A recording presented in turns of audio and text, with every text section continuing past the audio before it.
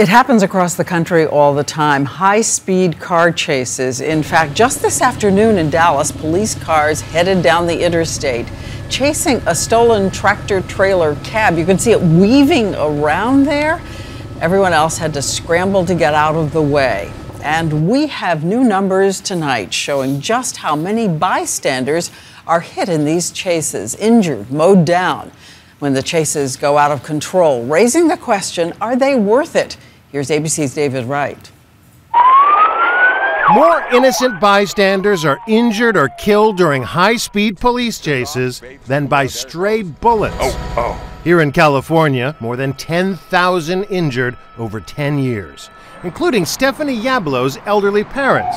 They were struck outside a crowded shopping mall as the LAPD chased a stolen Buick. A car came around the corner and literally slammed into them in the crosswalk. So they were badly injured. Horrifically injured. I've never seen anything like that. Nationally, it's estimated police chases kill nearly 300 people a year. But watchdog groups insist the real number is 2 to 3 times that many. It's law enforcement at its most dramatic and dangerous. In Lubbock, Texas last week, a toddler was tossed from the window of a careening SUV on the run from police. Miraculously, the child survived. Over the weekend, this Mercedes reached speeds of 100 miles per hour as it hurtled through the streets of Hollywood. It happened really quick, so he was coming up the road against traffic. He clipped this car and it flipped. Then he was swerving towards me, so I swerved out of his way. The vast majority are routine traffic stops gone awry. 90% of them non-violent offenses.